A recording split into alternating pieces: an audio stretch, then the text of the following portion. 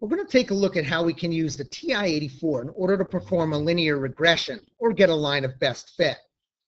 Before we start, the first thing we need to do is make sure that we have diagnostics turned on. You really only have to do this one time, and let's see how you do it. We do second and then the catalog key. Notice the catalog key is 0, so we do second 0. Then we arrow down the list until we get to diagnostics on. And so we go right down. Here we go, diagnostic on. We hit enter to select it, and then we hit enter again. Now it'll give us our correlation coefficient later on.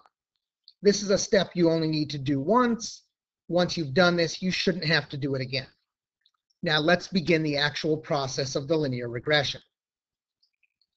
We begin by entering our data by pushing the stat key and then selecting edit. If there's data in your table, you should arrow up and highlight the name of the column. Press clear and then enter. You can do that to the next column if there's anything in it. Go up to the top so the name of the list is highlighted. Hit clear and press enter. We're now ready to enter our information. Our X's go in the first column, and our Y's go in the second column.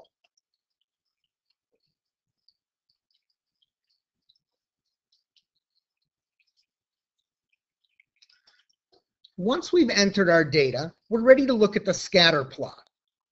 To look at the scatter plot, we push second and then the scatter plot key that's up here above the Y equals.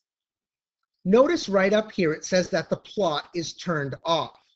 Normally that's what you'll leave it at, but not for scatter plots. We have to hit enter and select on.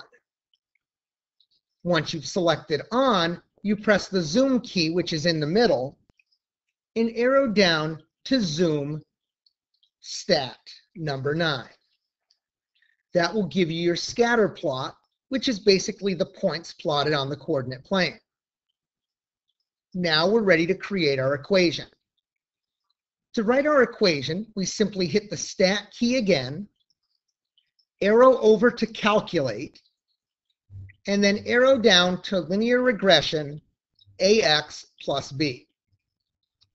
Now at this point, one of two things will happen depending on the operating system your calculator has.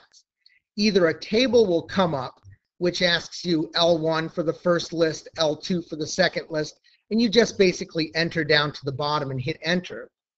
Or if you have an older operating system like I do, you'll have to put some information in. In my case, the names of the lists were L1 and L2. And you'll notice down here, L1 is above the 1 key, L2 is above the 2 key.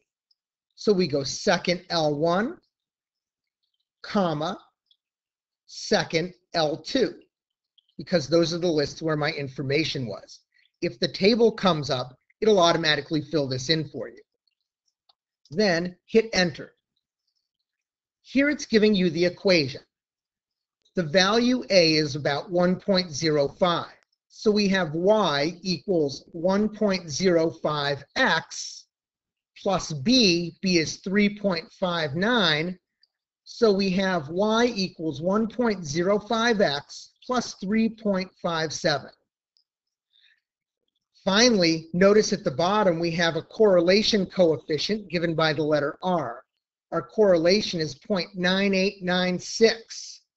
And so that tells us, because it's very close to 1, that not only is it positive, but it's also a very strong correlation. And that's how you use the TI-84 to perform a linear regression.